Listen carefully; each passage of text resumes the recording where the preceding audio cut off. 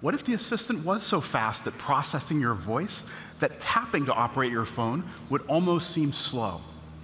It opens up many new use cases, and we want to show you how fast it is.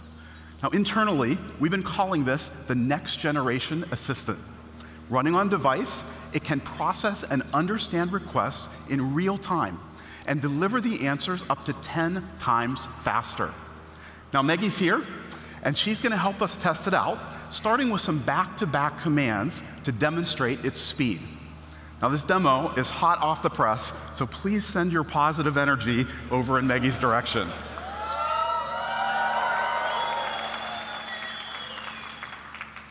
Hey Google, open Calendar, open Calculator, open Photos, set a timer for 10 minutes.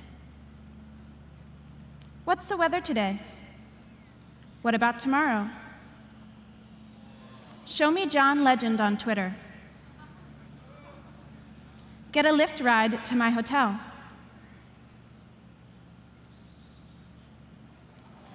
Turn the flashlight on. Turn it off. Take a selfie.